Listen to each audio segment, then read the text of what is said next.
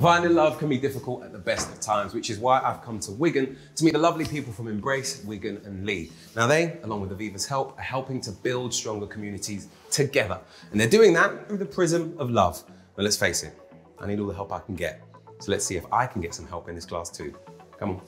Hello everyone. Hello. So we're just talking about what we would do on a first date, do's and don'ts. Be respectful. Yeah. That's it. Brilliant one. We support people with disabilities across the Wigan and Leigh borough, and dating, having relationships has been a massive thing that we've come across as a bit of a stumbling block for people, really. You know, just getting the confidence to go on dates, having the support there. Don't talk about exes. Don't order too much food because you'll either not eat it or just look really greedy. It's not a good first impression. Tom said, dress smart, dress nicely.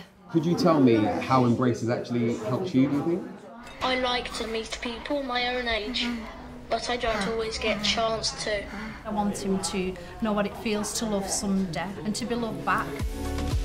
What you're doing sounds absolutely incredible. Why is this such good news for you? What does it mean to win the money? We can run a lot more of these dating events. And provide more one-to-one support as well. And this just gives us a massive opportunity to help people, find love, meet new people. It's everything. It'll be wonderful, it really will. I've got a feeling you're going to be the heartbreaker, Dan. No, I'm not going to be the heartbreaker. Take it easy on the ladies. I will. Of course I will. I'll take it easy, don't worry.